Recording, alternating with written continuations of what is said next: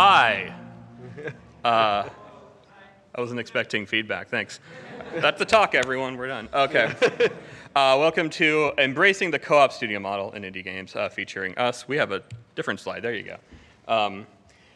Today we're going to just talk about worker cooperatives. Show of hands, how many people know what a worker cooperative is? That is way more than I thought, so that's great. At the start of this, we're going to, the format of this, we're going to give you a really very basic 101 on just what co-ops are, and then we're going to each share our experiences of how our co-ops came to be, how they're set up, kind of the ups and downs of that, and then we're going to do some Q&A at the end. But at the beginning of this, we're just going to dash through some really quick, like the elevator pitch of what a co-op is. So what is a worker cooperative? There's a lot of different aspects to them, but if you wanted to boil them way down to some very core shared ideas, it's a business that's owned, operated, and controlled democratically by its workers who share in the profits of their labor. You can already see how that's very different than probably a lot of the places you've worked. These are businesses where a lot of decisions are made democratically. People discuss their salaries and work these things out together. You share in the profits of your labor, meaning that there's not someone way over your head that's sucking up kind of all the surplus value left over from your labor. After you get paid, a lot of that money that you make goes up the chain. In worker cooperatives, everyone is sharing in that and discussing kind of democratically how that's work and how those things are distributed, which leads to a lot of co-ops having very egalitarian pay structures and revenue share and that kind of thing. There's a lot of ways of organizing worker cooperatives, from very everyone just sits around a table and talks. Some larger ones have more a structure where there are managers of certain, there's boards of directors and stuff that are elected by the workers involved, but it comes down to an idea of one person, one vote. So it's not like your art lead has 5 votes and someone working on environment art has 1 or something when it comes to these larger decisions. So it's just kind of this democratic sort of setup. And I think Bethany's going to tell us a little bit about the history. All right, so cooperative societies have always existed. It's basically just a group of folks working together to get through life. But worker co-ops, as we recognize them, started more during the Industrial Revolution. It's mainly just started by workers who were trying to protect themselves, either physically from unsafe working conditions, their actual jobs. There's skilled craftsmen that are just worried about the new machines coming in and them being replaced with unskilled laborers, and just your livelihoods, wages going down, and you're not able to afford rent or basic necessities. This was around the time when you could start to see the vast inequality between the bosses and workers and all of that exploitation that was happening. So, they were just coming up with new techniques to try to get together and survive. And over the next couple centuries, they grew and expanded all over the world. They kind of are just, empower workers to democratically own and run their own workplaces. Usually they have a focus on serving their local communities, because kind of what, regular companies can or won't do. And then often during times of large-scale crises of labor and economics, there's kind of another burst of co-ops that kind of come up. And I think today, that's what we're currently witnessing, a growing wave of worker organization, unionization, kind of more interest in starting co-ops, and this panel is kind of part of that. So we're kind of in a spot. I should probably get up on the mic before I start talking. We're kind of in the spot right now. Just even the fact that this panel is happening is kind of because we're in part of this moment, right, where there's more unionization, there's more organization kind of happening, because we're in kind of a difficult time in a lot of ways. So that's cool. It's cool to be here in this room and be we're in one of those moments right now. Okay, so I talked a little bit about, I alluded a bit to how co-op structures are a little different than your structures you may be used to in other kinds of businesses. Now, I've created 2 slides, and they're pretty complicated because business is complicated. So just bear with me. We're going to get through it. There's a lot of moving parts of this, okay? Okay. So I know there's multiple circles on there, so I'll try to walk you through it. This is a very, very, very basic breakdown of how this would work. Now, a boss could be a whole team of bosses. It could be shareholders. It's all these people up here who are making these decisions, right? And then there's workers kind of below. And your company could be really cool. You could be like, oh yeah, but like my boss, we get together and talk things out. And they take a lot of our opinions on board. We like to think of ourselves as a family and a community and all that kind of stuff. However, at the end of the day, your boss has that power, right? Like there are people that are not you and not like, you don't have very much say in what your schedule is, how much you're paid, that kind of thing usually. The expectations are not being set by the workers. The expectations are being set by someone else. And what worker co-ops do is kind of upend that entire thing where there aren't bosses anymore, or rather everyone's a boss, or everyone's not a boss. That whole distinction kind of fades away. There are still people who do things like the administrative tasks that you would associate with someone who's kind of at the top of a company. Like there are tasks that still need to get done, but they're getting done by by your fellow worker as opposed to your boss. You make decisions about hours, deadlines, salaries, all kinds of just things. And it does, and we'll probably all talk about this a little bit in our own way, it changes the dynamic of how you work together in a way beyond, because like I said, a lot of companies, particularly a lot of companies in the games industry, are like, but we're just a big family here. We all just have so much passion and we're working together, and that's great. Why not a structure that actually makes you, a community where you are working together and not just saying that in that sort of way. So why go worker cooperative if you're kind of starting a studio or you already are one and you maybe want to migrate into doing that? There's shared control and ownership of the workplace and the products of your labor, and that's a kind of a big thing. There's not like one rock star like developer at the top of it, no pun intended, who is getting like a lot of the credit for it necessarily. You can actually, as a group of people, go like, yeah, we did this. We all share in this success. In a way that you just simply can't in kind of a more standard top-down structure. There's greater accountability and participation. There's greater accountability because you have to talk about stuff, right?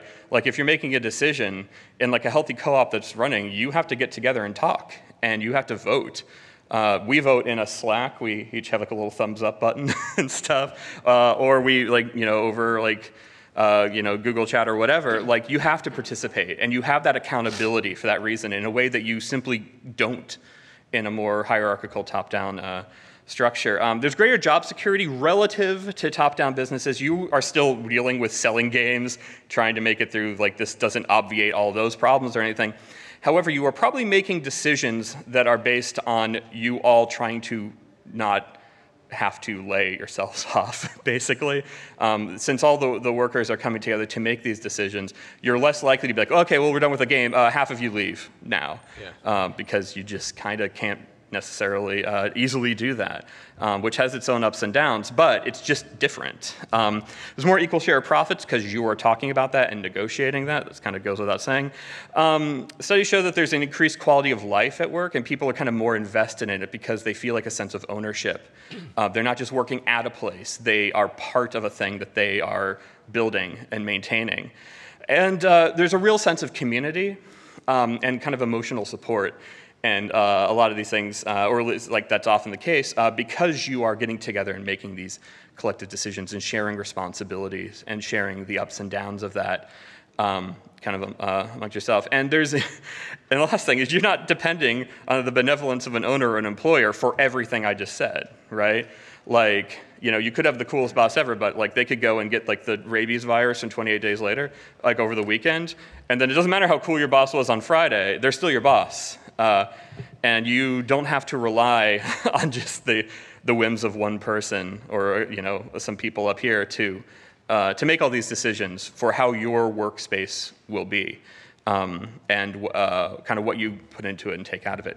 And there's a lot of, like I said, there's a lot of conversation right now about unionization, worker organization, all kinds of stuff, and that's awesome. And worker cooperatives fit into this in different ways. We're giving power and ownership directly to workers. Unions exist to bring workers together so that they can have a greater leverage versus the bosses, right? There's that kind of inherent, like, sort of dynamic there.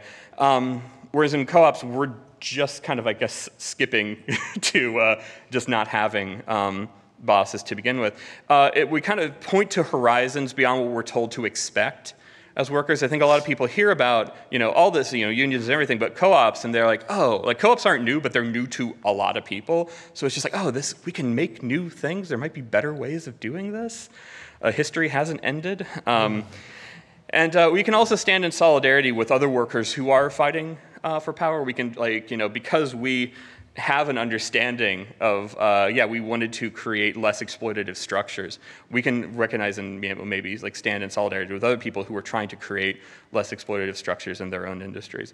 And also, like, there are unionized co-ops, there are co-ops that work with unions. There's all kinds of interplays with how these things work together, which is pretty cool. This is all just really exciting, and we're, these things exist a lot elsewhere. In the US, this is like I was saying, this is like lost knowledge almost, just because it was so suppressed.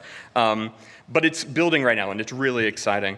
So we each come to our worker cooperatives in very different ways. We're all very different in how we're set up and with our different assumptions and how we run things and where we're from. Because it's just like any other kind of business. And I think we're all going to share a little bit about that right now, starting with Ted from Pixel Pictures. I didn't do the introductions for everyone. I'm really sorry. I'm Scott from Glorious Society. That's me. Hi, I'm Ted. I'm from Pixel Pushers Union 512. I'm Ian. I'm from Tailspinners. I'm Steve. I'm from Motion Twin. We made Dead Cells. And I'm Bethany. I'm also from Glory Society. Yeah. All right. Now Ted. All right. So, as I said, I'm from Pixel Pushers Union 512, and we are a worker-owned game development team. I'm the artist on the staff, and we are currently working on a game called Tonight We Riot. So if you've heard of that, that's I'm the one who made all the pretty pixels. Anyways, so I've been doing games for a long time. I got hired real young into the industry, and without naming names of places that I've been doing it almost 20 years. So I've seen benefits go away. I've seen paid internships go away. I've seen crunch become something that was just kind of like it happens occasionally to something that's actually planned, which just blows my mind. And so with all that in mind, after doing this for so long, I figured there's got to be a better way to do this. Instead of looking for jobs every 2 to 3 years and kind of like what Scott said, being at the whims of either shareholders or the top brass at any given studio, it would be interesting to try something new. And I've always been a big fan of history. And so what Scott was talking about, like the idea of a suppressed history in the United States, I started looking into different ways of doing things. And I ran across a group from roughly 100 years ago. How many people here are familiar with the IWW, the Wobblies? Wow, that's really cool that I saw so many hands go up. Well, I was watching a documentary about the Wobblies, and it just struck a nerve. I was watching it, and I was like, this is great. The idea of workers owning the means of production, the idea of working collaboratively in a democratic way to achieve whatever your goals are. And there was a line, it was a quote that one of the workers said when they were confronted by a group of hastily deputized drunks, where they called out and they said, "Who are your leaders?" And they said, "We're all leaders here." And I've always taken that to heart. So at Pixel Pushers, we're all leaders, and no one's in control of everything except for us. And so when we vote on things, even though I'm the one who kind of got the ball rolling, I get outvoted. Pretty routinely, which is great. It's very liberating. So with that in mind, that's kind of what we call shop democracy. So inside our shop, we are democratic. We vote on major things to do with the game and major things to do with the team. So we even voted on me being here today. And I'm here, so obviously that worked out. But it's also good because even as a small team, especially if if you guys are indie devs out there and you've got your small team, it's kind of good to start with like best practices going forward. And we started talking about like, okay, so if Tonight We Riot is successful and we become self-propelled, how do we want to handle things in the future? Should we grow?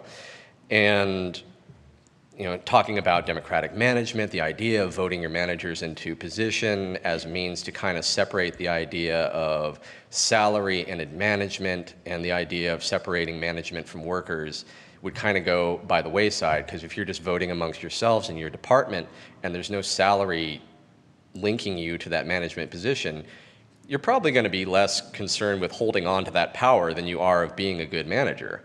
So if someone's not a good manager and they're not comfortable with it even, it helps both sides.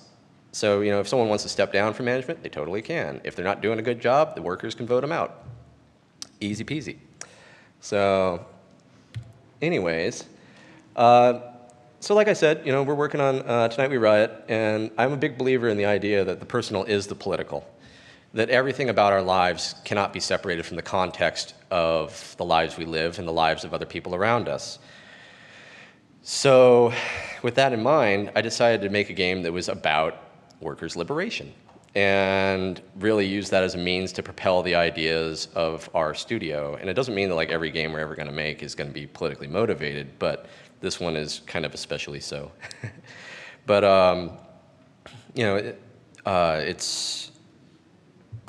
it's kind of like, no matter what you're making, you're going to be making it based on the experiences you've had, the upbringing you've had, the place where you live, and the culture and society you live in. And so with that in mind, we really wanted to push those ideas with our game. And we also think that it's a better way to develop. We have a lot of efficiency and flexibility. There's no real taboos. There's no worrying about whether or not your manager is going to handle being questioned, or your boss is going to deal with the idea of a subordinate, raising a hand in a meeting. Everyone has a voice, but also everyone has accountability too. So there's no one who's kind of a sacred cow at the company that can't be questioned, or that their word is law. And also on top of that, it's lower development costs. Now this changes from studio to studio, but with the way that we work, our team, we all start with the same base salary, and then depending on the game that you're working on, everybody gets an equal share of the profits from that game. So no one's making a huge, hand over fist amount over anybody else in the studio. And that works out quite well, because you're not having to pay for a C-suite of executives at the top of a company, or making sure that a certain percentage of the profits go to a group of shareholders. It goes right back into the hands and pockets of the people who actually made the game. So yeah, it kind of covers the fair distribution of profits. And there we go. And that's pretty much it. So I'm going to lead on over to Motion Twin with Steven here. Thanks all.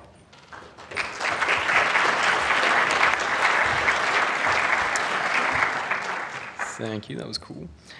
So, as I briefly mentioned earlier on, I'm from Motion Twins. So we're based in France. Motion Twins been around since 2001, functioning as a workers' cooperative since then, officially sort of legally set up as a workers' cooperative a little bit after that. And we made the game Dead Cells, which hopefully some of you might have heard of. So, yeah, our logo is a red star. As you can see, that's a little screenshot of our old website, which was kind of steeped in constructivism and very much that mentality. So just a little bit of a disclosure, I'm going to be the black sheep of this talk. I wanted to talk about some of the complications of running a workers' cooperative and some of the hard parts about being directly in confrontation or in discussion with your fellow man or woman at all times. So, Motion Twin's kind of like the classic startup story, but with communists. So it was just a bunch of dudes making video games together, and they were like, man, this is awesome. We love making video games, and they started making money from it, and they were like, okay, well, we're going to have to pay taxes because, the government exists. So we need a legal structure to handle that. So they set up a company. And a standard corporation in France comes with a whole bunch of implications in terms of how you actually distribute power. Someone has to be a manager. There actually has to be someone who's legally responsible, and that person, well, their head's on the line. And so that comes with all kinds of complications. However, in France, there's something cool called the SCOP, Société Coopérative d'Ouvriers de Production, so basically a workers' cooperative in French. And that actually allows you to have an official, recognized by the state, legal structure that sort of perpetuates the existence of this workers' cooperative. So we went down that path. Obviously, when I say we, not me, I was probably like 12 when they did that, but you know. So it's managed to survive, and I think there's a couple of reasons for that. I think one of the major strong points over SCOP is that it really pushes the bar in terms of what we do. So because everyone has the right to have a say on absolutely everything, me being like the marketing and business dude, I can come and say to the gameplay programmer who is sitting around here somewhere that what he just did sucks and that I think we should change it. But that can be difficult in the sense that sometimes you can get, okay, if there's 8 of us, you can have 7 different opinions from every single one in the room, all sort of saying, oh, we think you should do this, and you have to try and pick through all of that noise and come up with a consensus. But it also definitely helps because no one feels illegitimate in saying, hey, I'm not happy about this aspect of the game. Can we do something about that?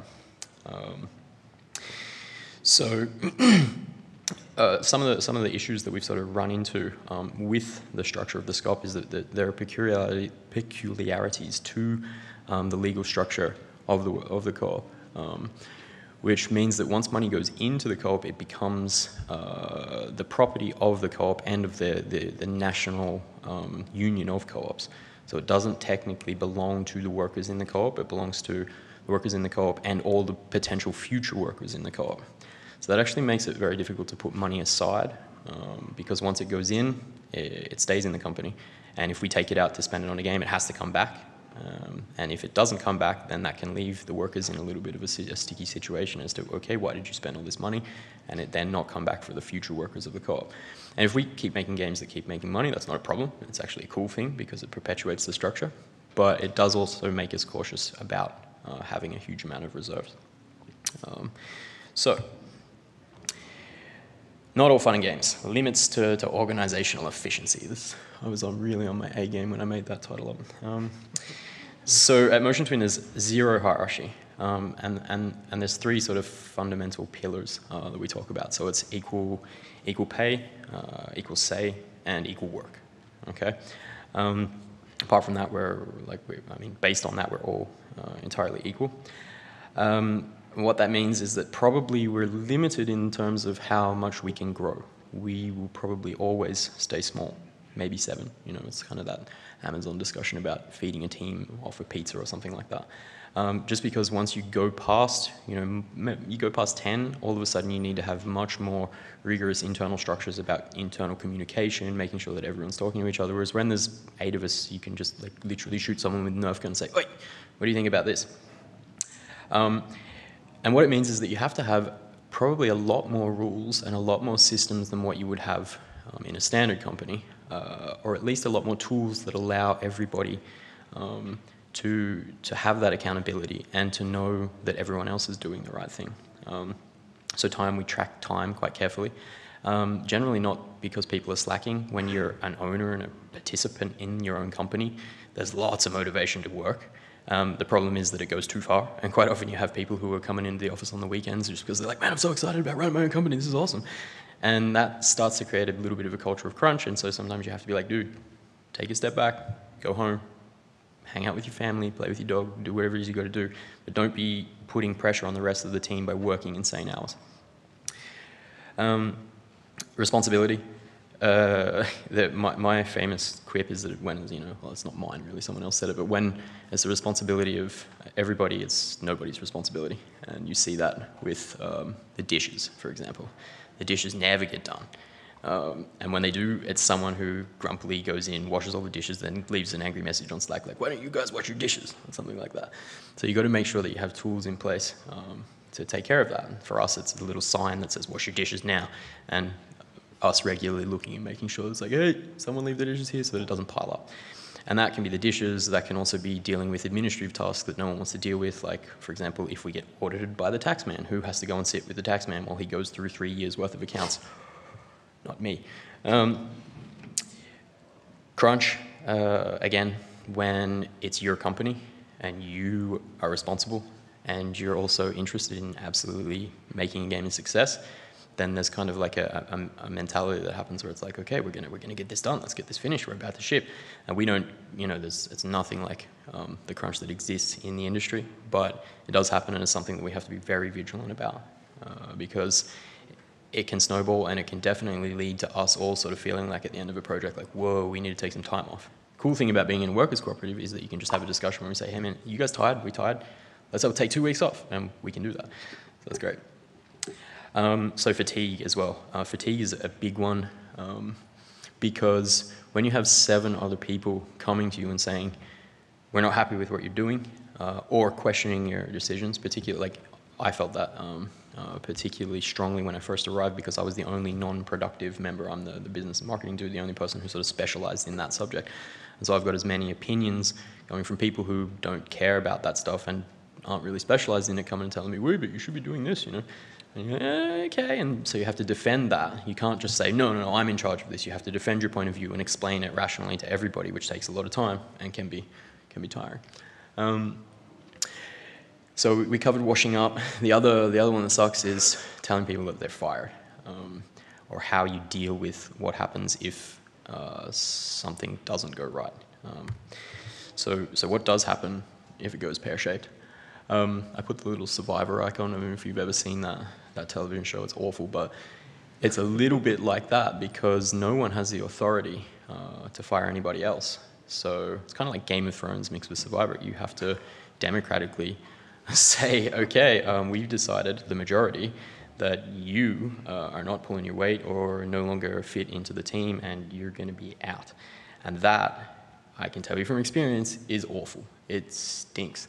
So some of the systems we put in place to avoid that kind of situation, hiring, when we're hiring people, it's kind of like getting married. It's a super big commitment. We generally have people do 2 consecutive 6-month temporary contracts. So that gives us plenty of time to say, okay, this person fits in or this person doesn't fit in before we bring them in. And most of the time in the first 2 months, you're like, yeah, these guys are going to be a great fit. Or sometimes you don't. And so we have to protect ourselves from that moment because getting rid of them is heart-wrenching. So then questions about risk. So, for example, dead cells. When I joined the company, I was brought on to help do a switch from web to mobile. We hadn't had a successful web game in years. We tried mobile and didn't like it. It wasn't really what we wanted to do.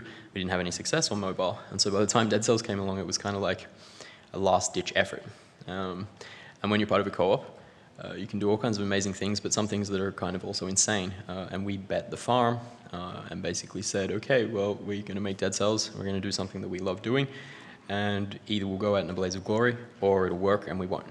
So fortunately it worked. We're all still here, which is cool. But those kind of decisions, managing risk, can have a different sort of mentality when everyone's like, well, we're either going to do this or we're just going to go do something else because this is what we love. And if you're used to a traditional sort of business structure, as I was when I came in, that sort of seems like it's insane. And then inequality, like just individual difference and personal inequality. Some people are leaders and loudmouths and want to get involved in everything. And some people have direct confrontational styles for discussions that are going to sort of crush out the more introverted people. So how do you create space so that everyone who is a different type of person can express themselves? How do you make sure that you can give responsibility to the people who won't put their hand right up and be like, yeah, I'm going to do that, You say, okay, well, we noticed that you haven't been asking for these kind of roles. Is there something going on? And we try and sort of organize around that, but that takes time, and it's a management of the people that you're working with, and everyone is sort of doing that at all times. So again, none of this is a reason not to do it. It's awesome fun, but it does come with a whole bunch of different dynamics that you just don't have in a standard workplace. So I'm going to hand it over right now.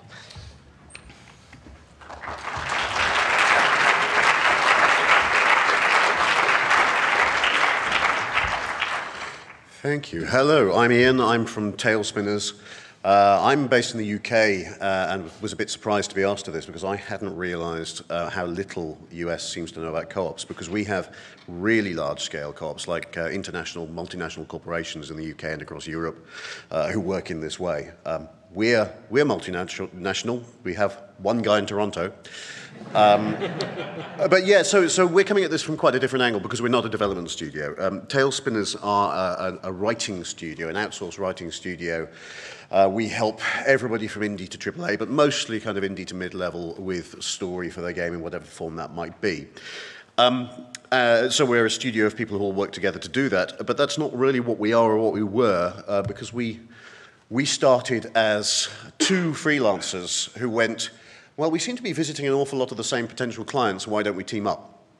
And we thought about all of the reasons why that was a good thing, and we adopted a company name and a logo, and we made a website, and suddenly people started treating us differently, and the conversations that we had radically changed as individual freelancers. So they stopped asking us things like, are you available? Because you're a company, and clearly, therefore, you are always available. And they stopped asking for things like writing tests in a lot of cases, because we have a cool logo or something, so you can do the job. So it was very strange, and that set us thinking about how the whole thing holds together and about the gig economy, and I'll talk about that in a little bit. But it went very well. We expanded. We always had... We come up with a way to deal with the fact that we might have too much work because everybody thinks we're available all the time, by having other freelancers to help us out, kind of on call or for specific, if they had skills that we didn't have in-house. And then we needed to grow, and we thought about it and went, well, why did we get together in the first place? Well, actually, it was for mutual protection, right? So maybe we could talk to some of our freelancers and see if they want to join and be part of this. And that's what happened. So we've grown into a group of what are really freelancers, but a group of freelancers who will collaborate and cooperate and actually work together day to day. And this gave us a load of advantages, some of which we thought about up front, some of which only really turned up later on. So these were our original reasons, and these were kind of the pitch also that we gave to our prospective freelancers to say, why don't you join us? Creative support is a big one. So if I'm writing something, I'm writing a bunch of dialogue, and I could immediately then send that to the client and say, hey, here's the dialogue, what do you think? But they haven't been trained in dialogue in any way.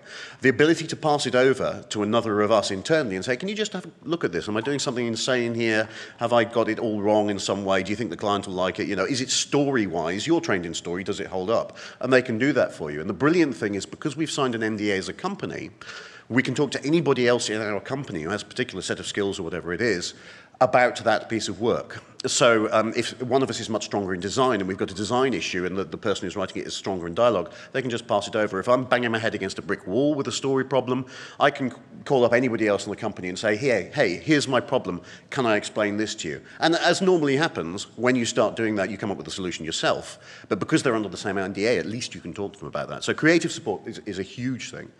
Emotional and social support, and I can't stress strongly enough how important the emotional side of it is. As an individual freelancer, you are on your own against the world. You have nobody to help you. Possibly, you know, your partner at home or something like that. But it's a very lonely existence, and you're dealing potentially with a string of clients, and you might see them for a few months. That's the social bit, right? We're dealing with different people every day, and you have no kind of ongoing conversations, even about what movie did you see last night, any of that sort of stuff. And being able to be in a group with people who can emotionally support you, whether it's, I'm really struggling with this client, can somebody help me out? Whether it's, I'm writing a knee-jerk response to this client, can somebody shut me down before I press send?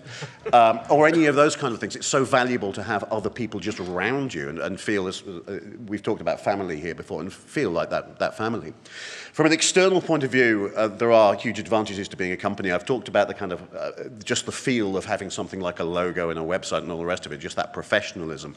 But it also brings a lot of weight with it, which you don't have as an individual freelancer. So if you're struggling with a client who isn't paying their bills for some reason, as an individual freelancer, you haven't got a lot of weight with that. You can threaten legal action or something like that in an email, but there is as much to think, well, you're a tiny company, you're one person on their own, how are you going to afford a lawyer? Whereas if we look like we've got more weight than that as being an organization, being a company, and actually we might have engaged a lawyer, I'll talk about that later, but an email on properly headed paper that looks like it's come from, you know, a proper company makes a huge difference. Internally, being a company is useful for economies of scale. So we need an accountant. If each individual freelancer had to organize an accountant and pay them accountancy fees and deal with accounting systems, that cost, not only does it cost money, but it costs time for each individual freelancer. But we only have to do that, once for all of us. Same for legal stuff, same for websites, same for PR, same for example, being here at GDC. There are 2 of us here at GDC. If we wanted to do that before, as a group of individual freelancers, all of us might have had to pay our own way to come across here to all do our kind of business dealing and actually be fighting each other for different deals and clients. And that's just pointless. And it means that we can afford to stand here at GDC as a group between us, which works brilliantly. Practical support, if I'm ill or something and I need somebody else to answer an email, or I'm busy here at GDC, then we've got people within the company who can do that. We've got people who can cover each other. We've got people who can, oh God, I forgot something. Can somebody mail me something from that thing back from the UK or whatever it happens to be? So just the practical support of having other people around you is great. And just strength in numbers. And if you think about it from a freelancer point of view, you've got a list of contacts. But if we've got 4, 6, 8 of us, that list of contacts is magnified hugely, and we have all of those different relationships. And if we as a company get a contact from a particular possible client, we can go around everybody else and say, yeah, has anybody had dealings with this company before? Is there any connection? Is there any link we can make here? And often there is. And it just magnifies that strength in numbers. So we've done that for a while, and it's worked very well. And we've discovered some other things and thought about it a bit, which are really good. So the safety net is a really important thing. So how it works is we do a job for a client, we get some money in, a small percentage of that goes into the company coffers to pay for things like accountants and that sort of thing, and the rest goes on to the people who actually did the work.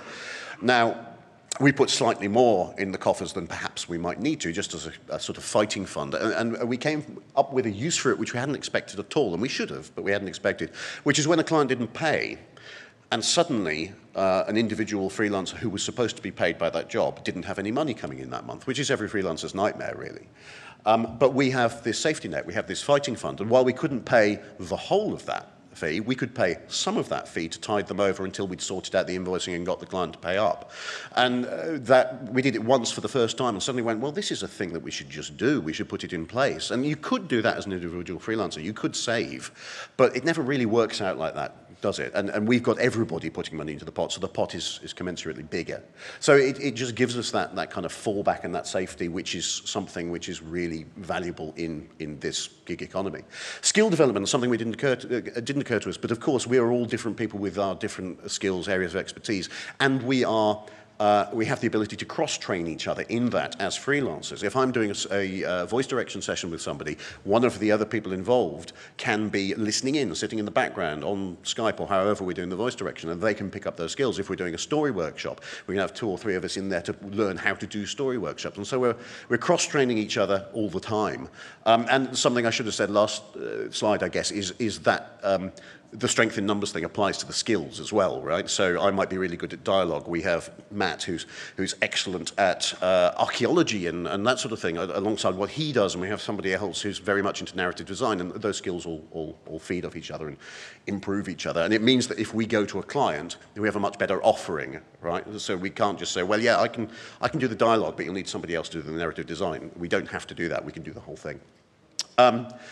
The gig economy. So this was the big revelation, really, because we kicked this off at about the time it was becoming obvious that the games industry was changing, particularly amongst indies and mid-level, which is, it's much more like the film industry now. It is a small creative team comes up with an idea, they maybe get some funding for that idea, they hire a bunch of people on temporarily, and they get rid of them towards the end of the project. And that's happening at big studios, it's happening at very small studios. That's the life we're in, and that's difficult to unionize. I wouldn't say it's easy to unionize big companies, but you can see how it might work. You can see how all the workers at a particularly large company can go, no, we're not having any of that, we're going to walk out. If I walk out as an individual freelance writer of a project, they go, goodbye, and hire somebody else. So we're sort of unionizing by being in this co-op together because of all of the benefits I've already talked about. I mean, things like I need my contract checked. Well, we have a lawyer as part of the company. Things like the safety net, all of those, and things like just having that logo and that weight with the client. So I don't know how many other freelancers are out here in this room today, but I strongly, strongly recommend you think about teaming up with other people, if only for the key thing to me is that emotional safety net, is not being on your own and not feeling alone, and that's terribly, terribly valuable. And I'll hand that over. Back to Scott.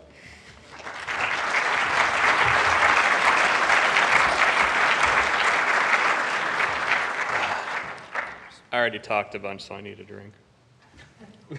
All right. All right. Thanks, everyone, for talking. That was cool.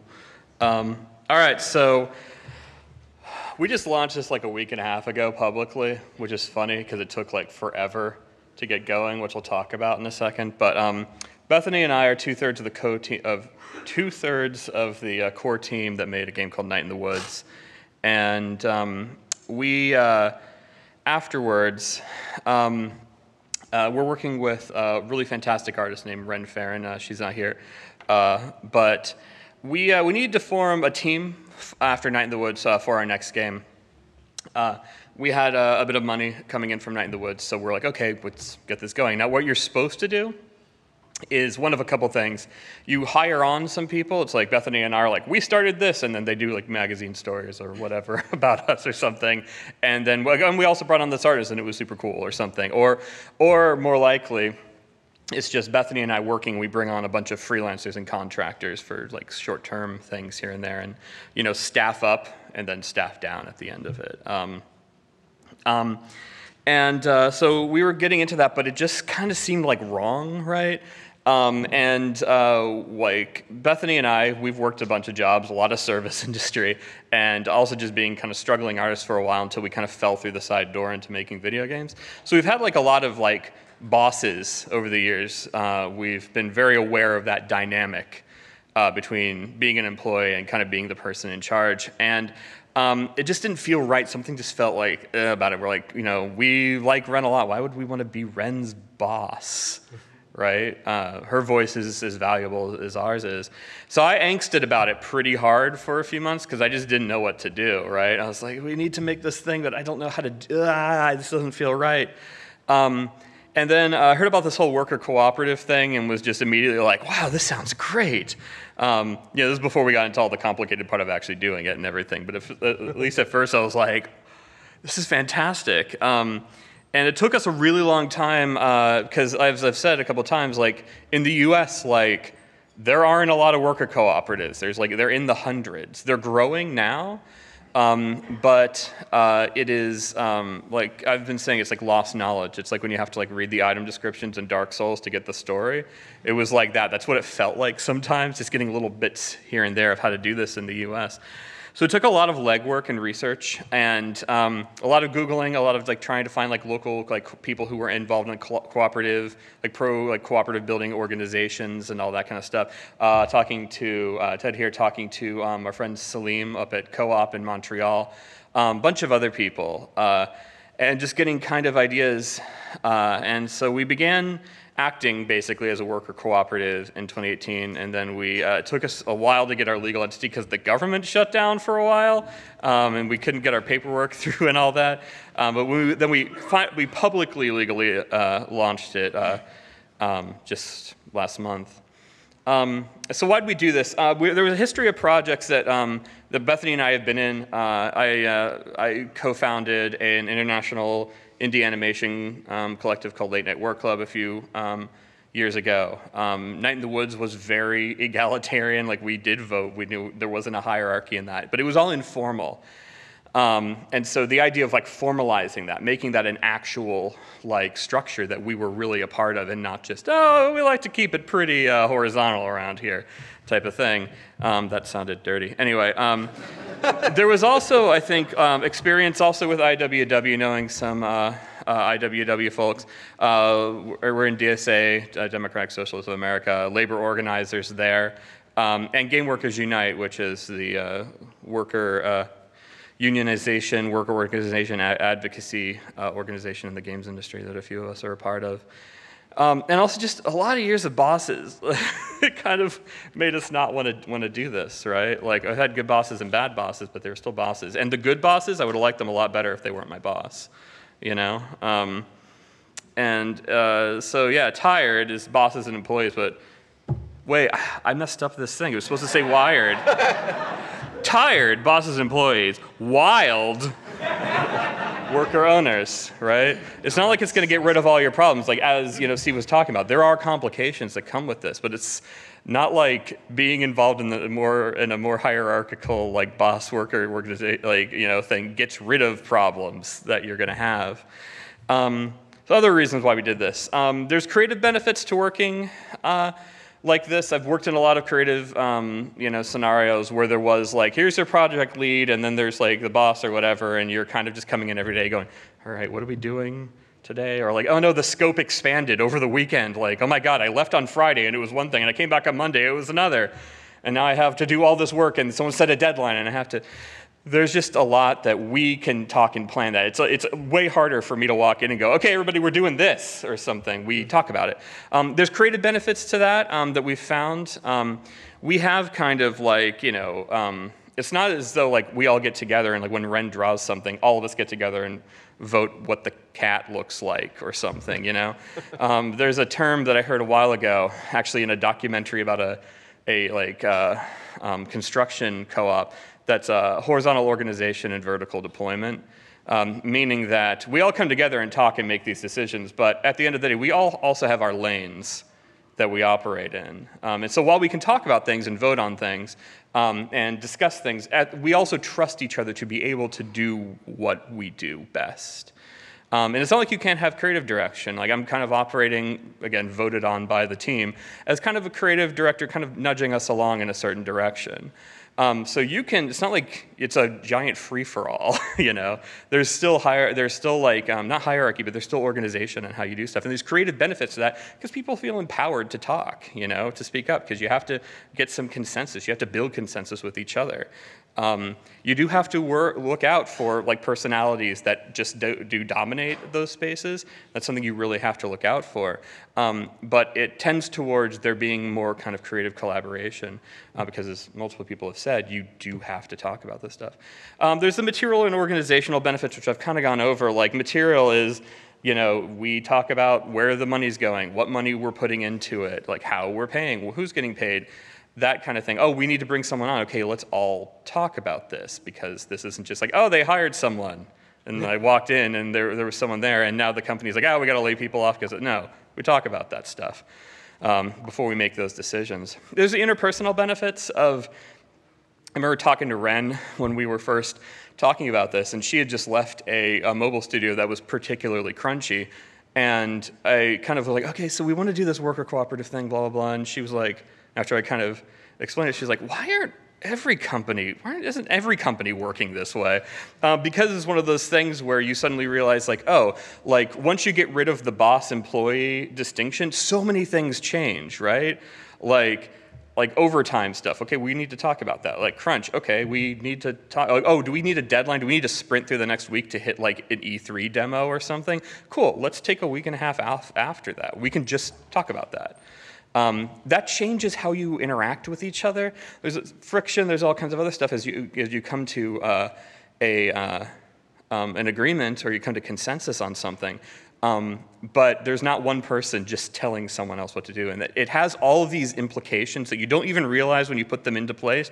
Like, it trickles down into all these things, and there's this toxic nature there's this toxic dynamic that you get with a more hierarchical system that just kind of doesn't apply as much when you're working cooperatively. And it's just really personally fulfilling. Everyone feels like they own what they're doing, because they do legally own what they're doing. There are 3 co-owners in our company. We'll be staffing up to probably 5 by the end of it. As we kind of build to a fuller team, but we all own this. Like, we're all on paper, So it's not just, like I said at the beginning, it's not just like, oh, we like to think of ourselves as a family and we all own it. It's like, no, we legally do. And that's different. And we went from like this dread to this excitement about how we structure like our labor and our relationships together as workers. Because like I said, it's not like it solves every problem. It's not like everything is sunny skies forever, but like it's exciting to be able to do this. It's exciting to own what you're making. It's exciting to not just, you know, oh, I work here, I'm part of this team, to it's like, no, I work together and we constitute what this is, all of us. There isn't one person doing it and then we all just work for them. It's like, no, we all work for ourselves and for each other. And that's just really different. And so, yeah, that's pretty cool. I think that's why we like it so much. And so what we're going to do now is opening it up to some Q&A. There's a microphone there. I can't see it because there's lights.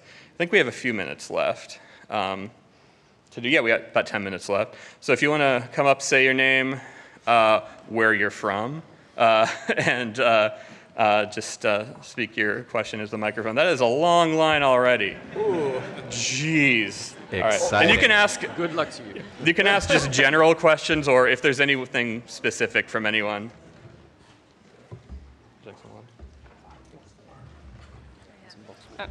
Hello, I'm Gabriela from Argentina.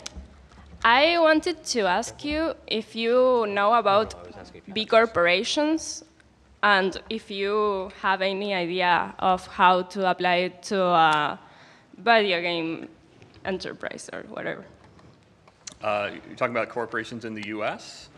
No, it's like big corporations. I don't know how it's said like properly in English. Is Empresas B. It's like an organization that certifies you that you are a corporation that both helps like, okay, it's kind of hard. B Corps, the kind of corps that are good for society? B Corps. Bad for society? Yeah, it helps both, both in monetary, but also helps the society and the medio ambiente, I don't know, the environment. So it's not like you own a corporation and you make donations to fulfill some things or avoid taxes. It must be on your I don't know. I'm wasting so much time. Like a mission statement. Like yeah, on the organization. Part of your reason to exist is to benefit it must society. be. Yeah. So it's like the next step for like the future of enterprises. It's that. So, but it's most used in physical things. So maybe you buy stuff that is manufactured. Yeah, I don't know if someone wants to come and help me because and you, but in products that are not physical, I don't know how I can apply it. So. Well, if you don't know, it's okay. You can like look. I mean, I don't know of any off the top of my head, like any game companies who have a like as part of their reason to exist, changing the world for the positive. But I can see how it could happen. I mean, you could start a game company that has a purpose of creating educational content with the idea of changing. Actually, isn't there a guy on the panel doing something like that? You're making a game that is a political statement. So I mean, the idea is to influence political discourse. Yeah, that's kind of what we're trying to do with our game. Is we realized there really wasn't a game like that with the message that it had that was unabashedly positive. That there wasn't like kind of a last minute reel in of like both sides are just as bad, and so. The other thing we have in the UK things called CICs, community interest companies.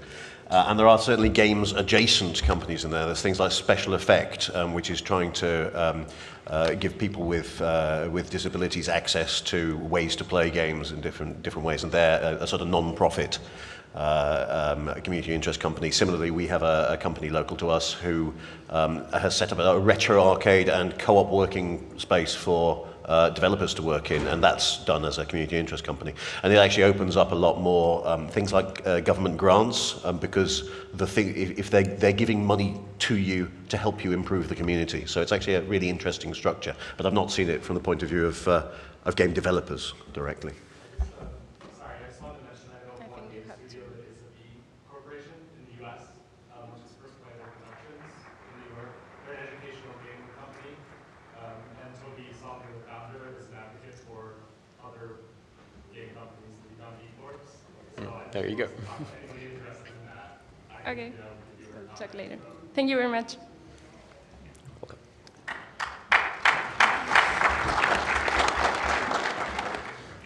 Hi, my name is Jamie. I'm an independent developer based in Phoenix. My question for y'all is, how do you go from already having a small studio or a small LLC to actually like biting the bullet to make this change? It seems like there's a lot of interpersonal lifting and convincing that has to happen, and as a studio that's primarily engineers, we're not terribly good at the talking to each other part. So do you have any suggestions or tips or strategies for how to drive that conversation and actually become a co-op? There's a lot of what we mentioned that's pretty nuts and bolts, right? A lot of us have some political ideals that go into this, but you kind of don't need those. You can just go, here's how this would benefit all of us. There's a pretty there's an efficiency aspect to it. There's an aspect of transparency with each other, accountability, where we have to hash this out. Even if there is kind of that solitary life of the engineer, you can get together and say, okay, well, we all want to have some control over this space and what we're doing with our company. So you can just the math checks out, for lack of better words. I think that you don't necessarily have to be all super high-minded about it. It's pretty mundane. This is just a system that can work better and can avoid a lot of problems that we'd hit down the line. So it's not just job security, it's just things can make more sense because you're talking about them and discussing them and working them out together. And honestly, I think the most practical thing to do, we didn't approach it really from a political point of view, it was a practical thing. And the most practical thing we did is simply write it down, is just list, if we changed into this structure, what would change? What are the benefits? What are the dangers? What are the costs? And make sure that everybody in the company understands that. And if you can, for us, we really clearly saw the benefits fall out of that. And if the same is true for you, then that's the thing to do. And if it isn't true for some reason, then maybe don't do it.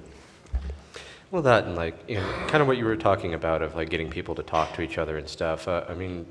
It's all about everybody's schedules and stuff, and you don't want to get in the way of other people's work, of course, and you got to trust people in their departments to do what they're supposed to be doing, because that's a big part of, at least my beliefs for worker co-ops is, trust your workers and trust yourself.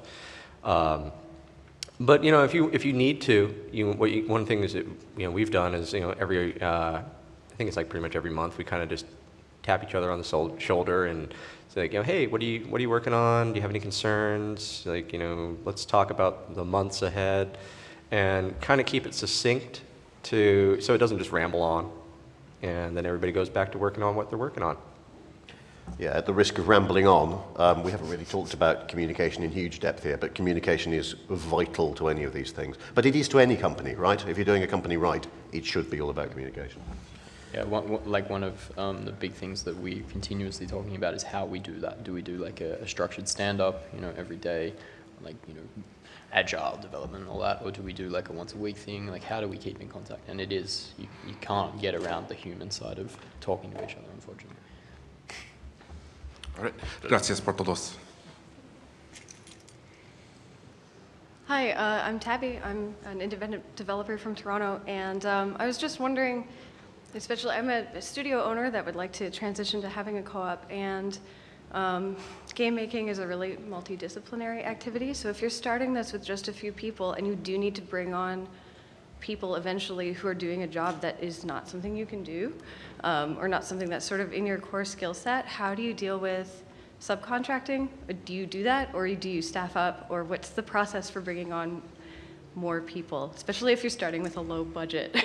So one of the things that we did was we kind of just discussed amongst ourselves, what are the things that we're going to need intermittently, and do the people we're talking to, do they have other skills that they can bring to the table? Because with a small team like ours, a lot of us wear different hats. So, I'll handle a lot of like the business side of things and talk to the publisher and, arrange travel and stuff like that, even though I'm artist on the team, But when it comes to stuff like needing concept art or animation or stuff like that, we'll contract out. But we kind of have it in our best practices that we always make sure that no one works for free. We pay all of our contractors, and if like someone comes to us and their fees are outside of our budget, we're honest about it, and we're like, say, hey, we think you're great, we love the stuff that you're doing, but it's outside of our budget, and we're not going to make you lower your prices just because you think we're fun folks to work with. So we want to make sure everyone comes out of this feeling good and feeling like their labor was worth it. I think for us, like, the way I think about that kind of stuff, because this is, as someone who was a contractor for a long time, I think about this, and it's like, if we're a co-op, right, and like, all of us together, like, open a pizza place, and we're all just gonna make pizzas. What we do is make pizzas, right? We all put in our money, and we get a shop and an oven, and we're making this stuff. But like, we're gonna have to hire someone to paint our sign, or like, design our menus. Like, we don't do all that stuff. Or like design our furniture once we get big enough to have a nice dining room and all that. So at least with us, there's an idea of like, what are these core skills that we bring to it? We don't want to end up in a situation where we have like someone who's basically just a contractor, but they just don't have a vote and they're not on the team. Yeah, I was going to say, how do you avoid the co-op becoming the bosses of the subcontractors that you're working with? I think that part of that is like, there are certain situations where there are like, when you like pull someone, like when you contract someone in, there is like a task and you do talk to them. There's all kinds of ways that you can actually make that a non-terrible process, which I think anyone who's been a contractor can list out really quickly the things you should do. Crediting prominently, paying, having very, and talking to them like you would talk with anybody else. The people who actually get to vote in the co-op are the people who are in the co-op. When people are kind of onboarded, like Steve was saying, there's kind of like a probational period so that you can decide if you actually like each other enough to kind of enter into this kind of thing. But with contractors, you just do the best that you can and don't end up in a situation where you're relying on them to be the workforce for your co-op and stuff. So it's one of those things you have to keep yourself accountable on. Thanks.